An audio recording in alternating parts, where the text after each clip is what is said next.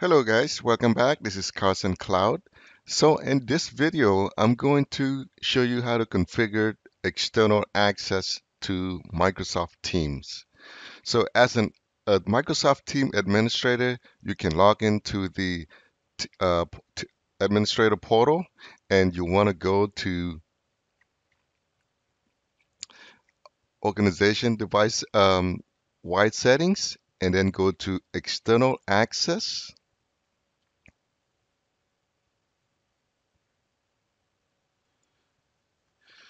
So for the external access, as you can see here, user can communicate with other Skype for Business and team users.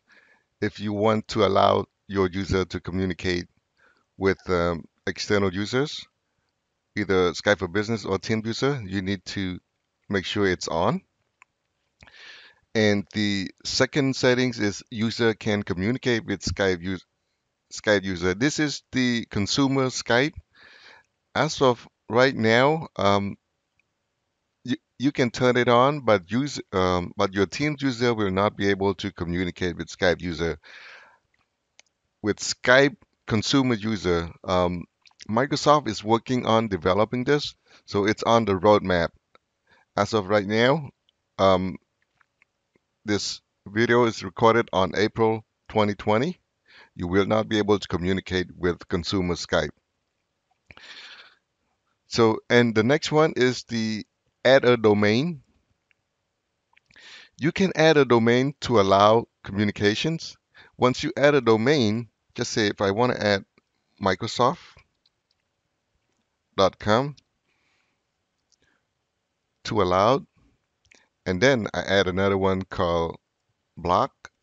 It's let's say CNN.com.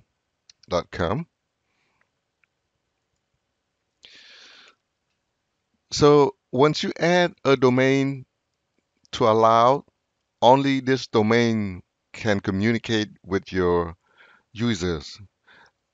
It the block doesn't do anything anymore. So if you want to block, just say if you want to block this domain, you need to remove allowed. That means only this domain will block. Other domain they can communicate. So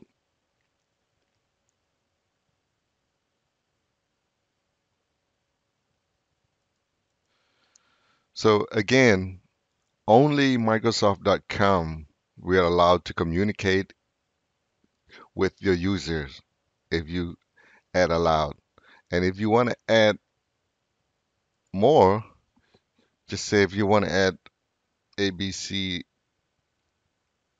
just say Disney.com.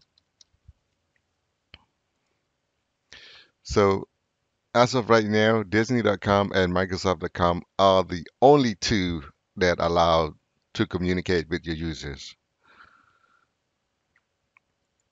I mean, everything else is blocked, not just CNN.com. So now let's go ahead and remove block.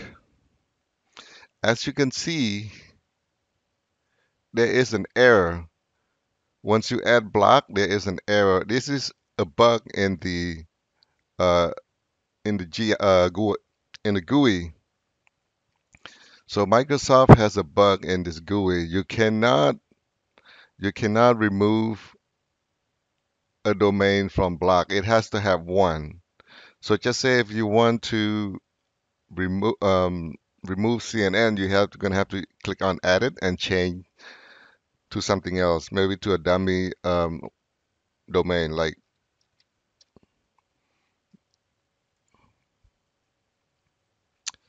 and I'm going to remove Disney. I'm going to remove Microsoft. So that means as of right now, only CNNDummy.com domain is blocked from communicating with your user. So you get the idea. It's a little confusing. Like I said, if you add to a loud list, that means only that specific domain will allow to communicate. Everything else is blocked. So that's it on the external access settings. Thank you for watching. If you like the video, please don't forget to subscribe and have a great day.